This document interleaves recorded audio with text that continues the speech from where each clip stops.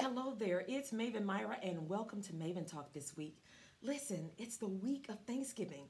Thanksgiving is Thursday. That happened really fast. Seems like we had that months away.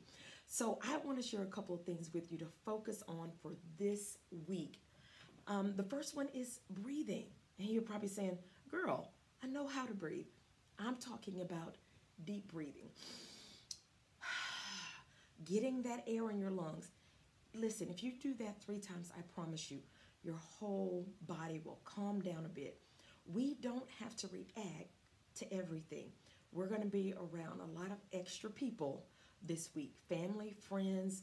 If you do the shopping deal at the end of the week, keep deep breathing. That's going to allow your body to just settle down before you say something that you can't take back.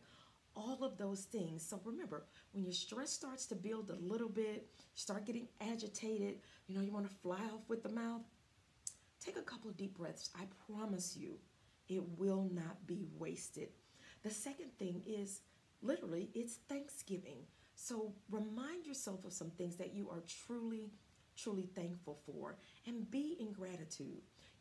That's a good time to remember when you're starting to be stressed and maybe things aren't going just as you planned.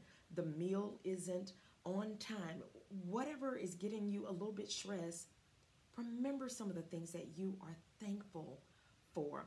And I promise you, at the end of the day, your gratitude is what's going to help you truly celebrate. Not that the turkey was perfect or the dressing wasn't gummy or sticky. That's not it. It's really, what are the things you're really thankful for? Family, good friends, support system, being able to financially afford the things that you're eating and celebrating on that day.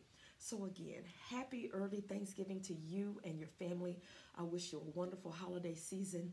But remember, do the deep breathing, and when stress starts to get a little bit high, you're feeling agitated, remember the things you're truly grateful for.